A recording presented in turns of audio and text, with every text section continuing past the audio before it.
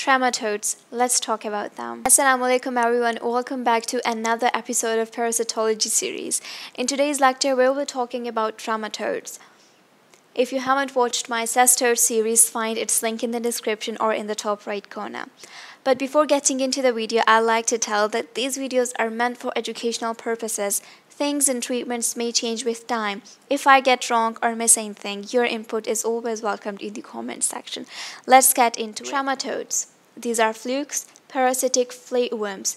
They are internal parasites of mollusks, for example snails, and vertebrates, for example human beings. Trematodes are further classified as luminal trematodes and tissue trematodes. Location of trematodes. They are found in gastrointestinal tract and biliary tract, blood vessels, lungs, and bladder. Lecture outline. I have introduced you guys to the trematodes. Now we will discuss a classification of parasites, and we will talk about classification of Platyhelminthes, morphology of trematodes, their epidemiology, hosts, transmission, life cycle, diagnosis, and treatment. Parasite. I have a detailed video on parasitology. Its link is in the description or in the top right corner. Parasite is further classified as protozoa, for example Entamoeba histolytica, and helminths, for example Taenia solium. Helminths are further classified as Platyhelminthes, the flatworms, for example Taenia saginata, and nematodes, roundworms, for example Enterobius vermicularis. Platyhelminthes flatworms are further classified as cestodes, the tapeworms, for example Diphyllobothrium latum.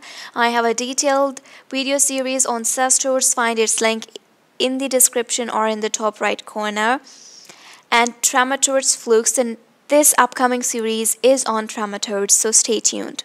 Trematodes are further classified into Schistosoma, Clonorchis, and Paragonimus. There are some trematodes of minor importance. We will also be discussing them at the end of this trematode series. Morphology. The shape of trematodes is flat, as you can see there. They are oval or elongated worms and leaf-like.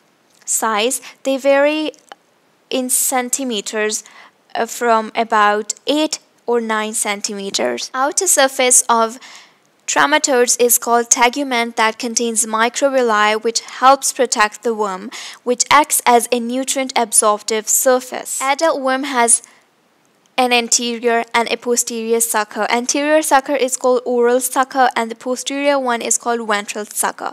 Both these suckers are useful in maintaining the attachment.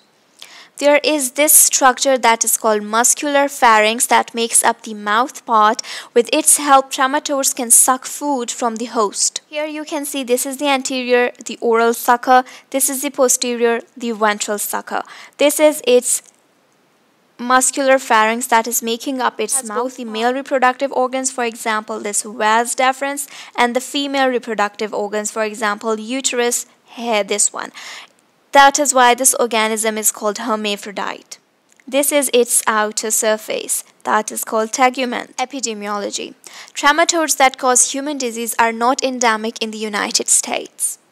However, immigrants from the tropical areas, especially Southeast Asia, are frequently infected. The life cycle of medically important trematodes involve a sexual cycle in humans, which are its definitive hosts, and asexual reproduction in freshwater snails, which are its intermediate hosts. Transmission. Transmission to humans takes place either via penetration of skin by the free-swimming cercariae of schistosome, or via ingestion of cysts in undercooked or raw fish, or crabs in Clonorchis and Paragonimus infection respectively. Life cycle. Self-fertilization takes place because this organism is hermaphrodite except for schistosome. Diagnosis. Trematodes are released to the outside in sputum if they were present in lungs and were causing infection there. They are released to outside in urine if somehow they reached the bladder, and in feces if they were causing infection in GI, the gastrointestinal tract. Treatment.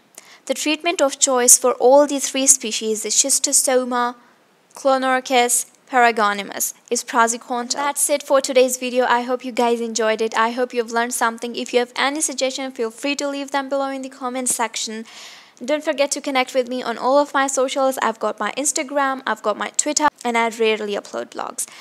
Till next time, Assalamualaikum.